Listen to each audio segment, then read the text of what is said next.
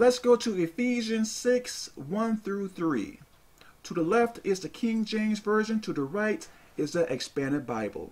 Children, obey your parents in the Lord, for this is right. What does this mean? Let's place this into context. If you are under 18, if you are living with your parents, of course, you have to do what they say. If they tell you to do something sinful, then you don't have to do it, of course.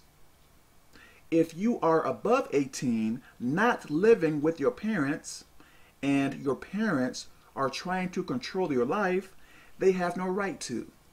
So you can do what you will.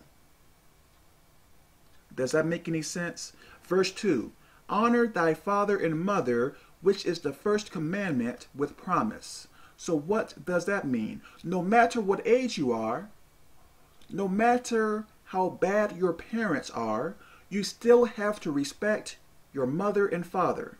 Even if your father was never in your life, even if your mother was never in your life, even if they treated you like trash, you still have to respect your parents, no matter what, even if they are insane. Yes. So there is no excuse. If you don't respect your mother and father, you are going to get cursed, which is no good. I'm serious.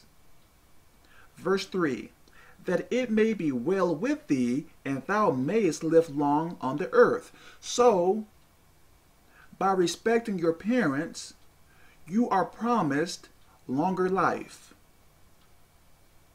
So many people are dying young.